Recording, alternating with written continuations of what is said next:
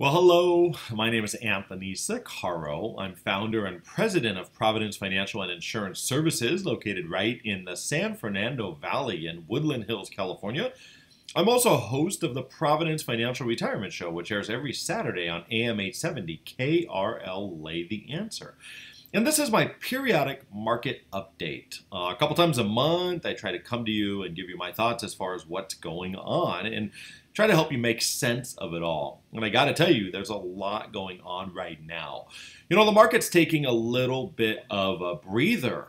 The market was up about 14% since the election, and now we're down a couple of hundred points in the last 9 or 10 days, I believe. And the question that everyone wants to know is where do we go from here? And yet, the market at this point is still riding on Trump's promises. You know, through the election and campaign, Trump promised tax cuts and a repeal of Obamacare and a better system and infrastructure rebuilding and so on. And so far, we haven't really seen any ink on app. As a matter of fact, it's almost been a little bit of the opposite. Just last week, they tried to repeal Obamacare, and that did not happen. And that's a part of what has caused the 10-day pause at this point is the fact that they couldn't repeal it. And now I understand that that's pushed off until the fall. So then the next question becomes, what about tax cuts? What if that doesn't go through? What kind of effect is that going to have on the market? What if the economy doesn't grow at 4% like Trump is pushing? Everyone around is saying that a 4% is just really an outrageous expectation. I don't really believe that it is. China is, very, very upset that they're growing at less than 7% this year, which is their target, and yet we would love to grow at 4%. We've been growing at around 2%. And really the entire economic outlook and the entire economic picture at this point is based on the growth of the country. We're still $20 trillion in debt. And as, many of you know, just a week ago or so, Janet Yellen raised interest rates up by 0.25%, 25 basis points. And yet what you may not know or what you may not think of is that 25 basis points is actually costing the government, because of that raise in interest on the $20 trillion in debt, costing the government $50 billion a year of interest payments. And that's something that you don't hear a lot talked about out there. Now, at the same time, Trump is going to be unveiling here a $1 trillion infrastructure plan. $1 trillion. I mean, that's a lot of money, right? But we're $20 trillion in debt, so what's an extra trillion? And the reality is who's going to wind up paying for that? Now, ultimately, I understand that plan is going to call for private companies, and that's going to be good for the economy. But the taxpayers are going to pay for it. He's got to spend the $1 trillion in order to get a return on the money and help the economy boost. And ultimately, it's going to be helpful for the economy. But as I've said in my previous market updates, is for those of you that have watched, the reality is it's going to be one step back before you take 2 steps forward. And in the long run, I'm very positive about things. But in the short run, that one step back has potential to hurt. It's almost like starting a business.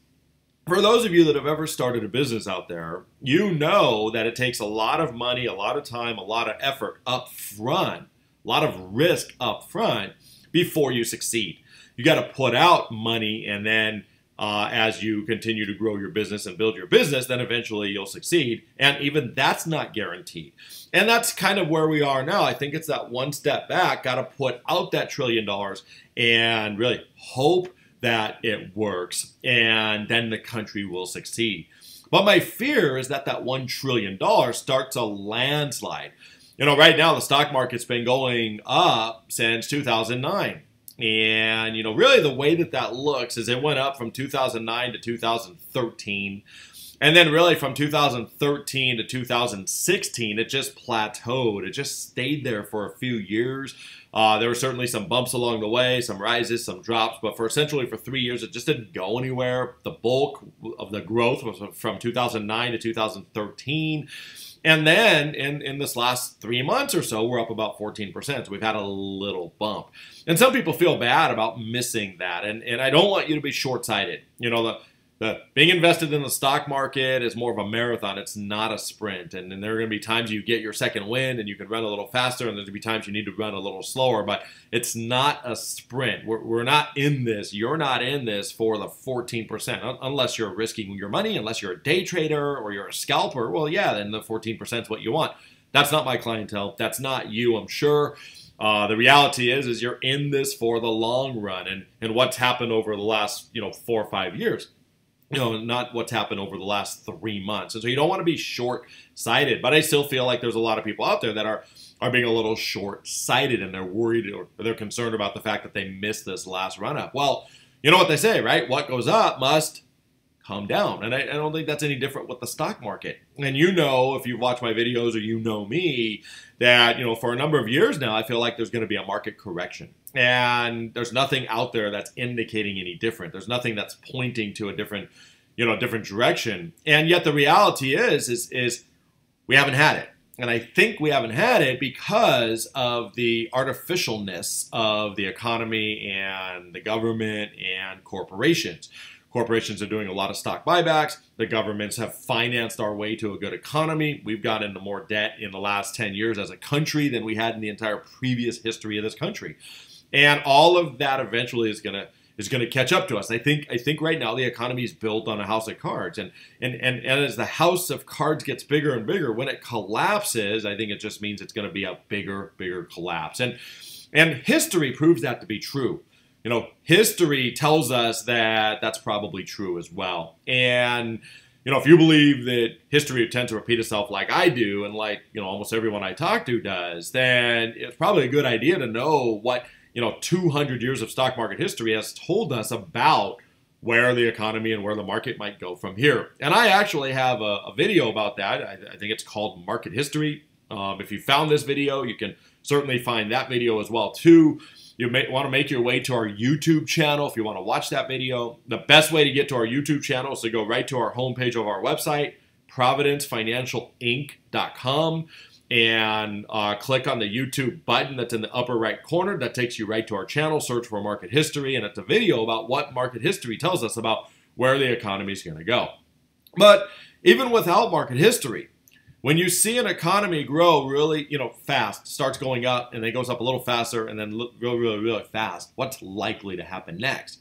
It's likely to crash. And from 2009 to now, the market's gone up over 300%. Now, you tell me, is that slow growth or is that very fast growth? It's a very, very fast growth. So from a logical standpoint, we can't sustain these levels.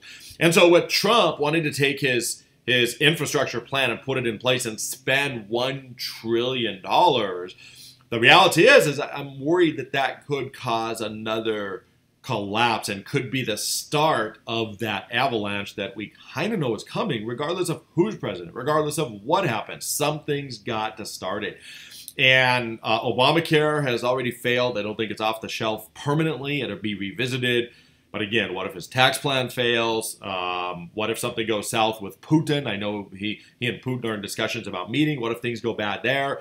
What if North Korea gets a successful missile launch? I mean, there's so many things I think that could start that avalanche. And that right now is not the time to be passive. Right now is the time to be very careful. And I almost don't think that it matters what age you are. The stock market and Wall Street wants you to believe that the younger you are, the more you can afford to risk, the more you should be able to risk. I don't believe that. If you think the stock market's going to crash, why would you want to have any money in the stock market, regardless of whether you can afford the risk or not? You don't have your money in the stock market because you like the idea of losing your shirt, right? You have your money in the stock market because you like the potential for reward. And so we have to ask ourselves, is the potential for reward, is it there? I could get in the ring with Evander Holyfield, but why would I do that? Now, if you were to get together and come up with a $10 million purse for me to go 3 rounds with him, I'd have to think about it. If I survived, I'd have a big reward on the other end. I wouldn't just get in the ring with Evander for no potential reward. And I think that's where we are with the stock market. Why get into the stock market if there's no potential reward, but there's a whole lot of risk? So let's look at it another way. Let's say that you and I go to Las Vegas and we're sitting there looking at this game. And we want to know whether it makes sense for us to play this game or not. Whether you're a gambler or not, just play along with me. Okay? So we're looking at this game. And here's how it works. If you bet $100 and you win, you walk away with 120 bucks. But if you lose, you walk away with 50 bucks. 50 bucks. So you bet 100 bucks. If you win, you walk away with $120. If you lose, you walk away with $50. If that's how the game worked, would we ever sit down at that table? Now, I've asked this question hundreds of times, maybe more. And I've never had anyone say yes. Why? Because the reward of winning $20 is not worth the risk of potentially losing $50. The reward is not worth the risk, so we would never sit down at that table. And yet I think that's where we are in the stock market. Maybe the market does go up another 10%, another 20%. I don't know where it's going to stop. But history has shown us that we could have a 50 or 60% crash from here. And if you watch my market history video, that will start to make a little more sense. But I think that's where we are. Maybe we do have the reward of a potential another 20%. But we certainly have the risk of a 50 to 60% downside.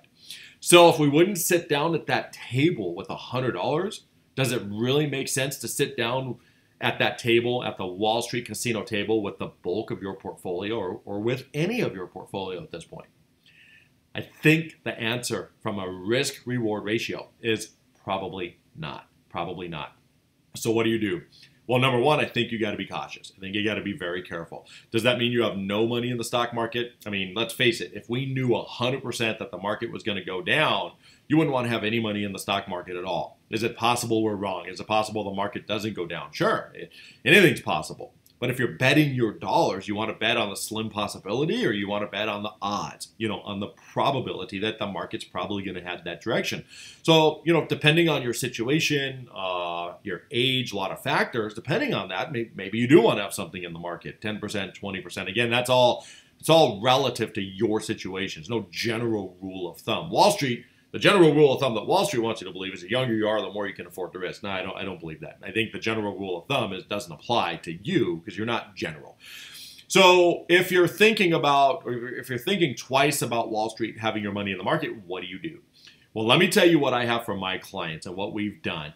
We have our clients that are a little bit younger, treading water at this point, earning a decent rate of return, waiting for a better time to get in the market. We have them in different investments that are designed to pay interest and dividends. Our target for our clients is somewhere between 4 to 7%, depending on the investments and the risk that they want to have, but really without the risk of the stock market. And a lot of these investments will hold their own when the stock market crashes. And so if we can earn a 4 or 5% return now, tread water a little bit until the stock market crashes and then get back into the stock market with a portion of our money, I think that's a very good strategy at this point. And that certainly could be a strategy that if you're younger might make sense. So don't hear me. I'm not saying never the stock market. I'm just saying that right now the stock market probably doesn't make sense for the majority of people. On the other hand, if you're a little bit older, I think you have to ask yourself, do you even want money in the market at all? If you can live off of a 3, 4, 5% consistent rate of return off of your portfolio, then why would you even want to gamble?